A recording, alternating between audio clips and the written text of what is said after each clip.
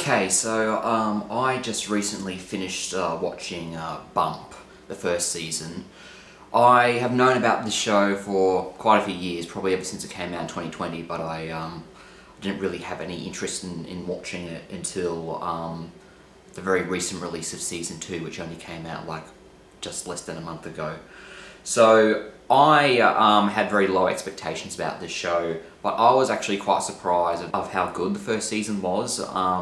It was very, very good. So, but anyway, let me go over the cast. Bear with me. I'm using my phone because I usually still can't remember the names of a lot of these actors. I can't even remember the name of the creator, but I do know it's a she. So I'll probably speak more about that in season 2, where I'm a bit more knowledgeable about the people behind the show.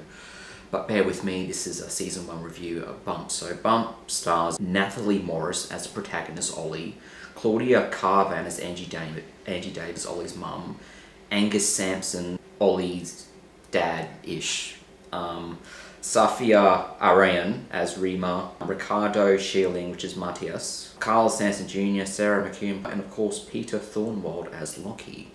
And it follows the story of Ollie as she gets an unexpected pregnancy, which is funny because before I watched Bump, I kind of thought that this first season was like her realising that she was pregnant and coming to terms, but it's not like that at all. She gives birth in the pilot episode.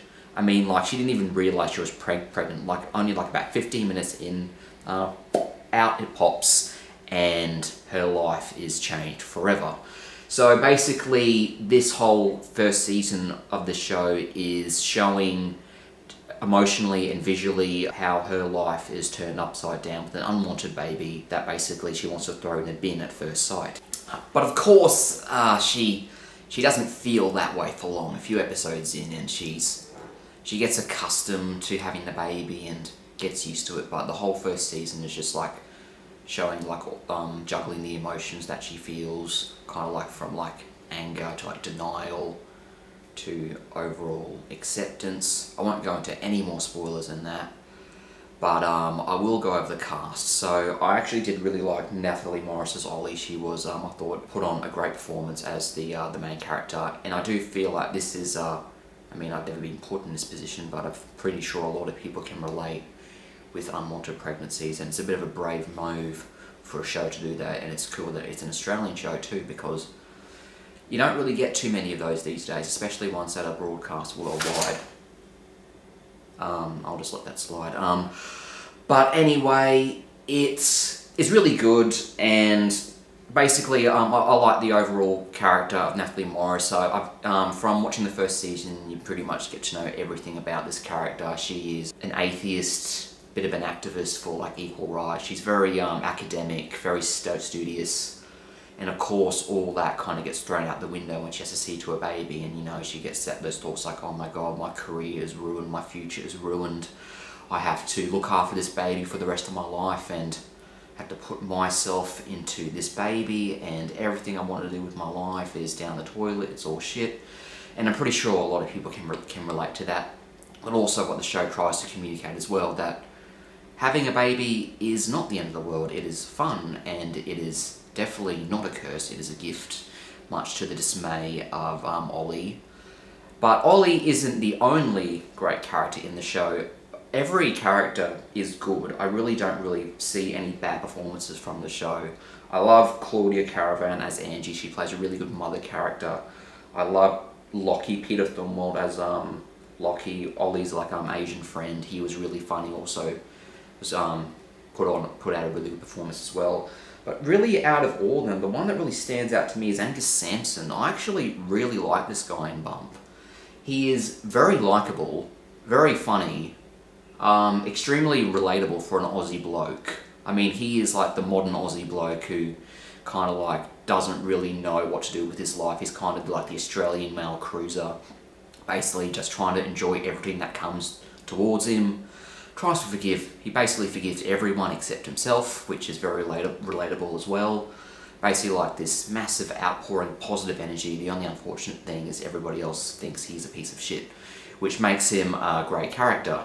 I And I'm very excited to see more from Angus Sampson because I haven't seen him in much. The only other performance I have seen him in is, of course, Mad Max Fury Road as the organic mechanic. And he was an extremely minor character in that movie. He only got like 4 lines in the entire movie, which is a bit unfortunate.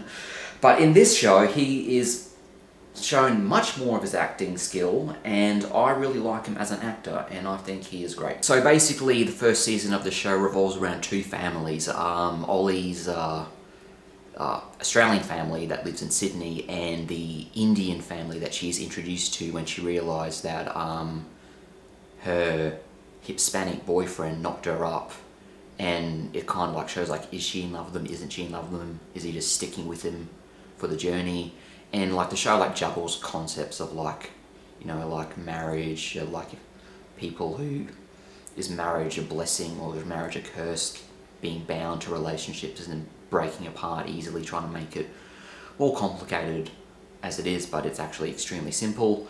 And overall, a few pretty edgy topics that were actually handled surprisingly well. I was actually quite impressed by the first season of Bump. It was entertaining, it was funny, it also had some hard-hitting emotional moments, some good drama as well. I mean, nothing like outstanding, but like it was good. It wasn't bad. It was, for most Australian dramas and drama comedy hybrids that I've seen, this one is probably one of the best I've seen so far. So I am excited to see what season 2 brings. I haven't watched the start of season 2 yet. In fact, I only watched the final episode 20 minutes ago. So this is extremely fresh, but I started watching the series about 2 or 3 weeks ago, and I was pleasantly surprised of what Screen Australia was pumped out with this production. I am very excited to see where it goes, and we have a very promising Australian drama series on our hands here. So overall, I'm not going to give this a score. I think I'm a bit conflicted whether I should keep the scores or let go of them. A lot of other YouTubers are phasing them out, but of course this is my decision. But I think from the time being, I'm just gonna say if I recommend it or I don't. I absolutely recommend this series so far for season 1.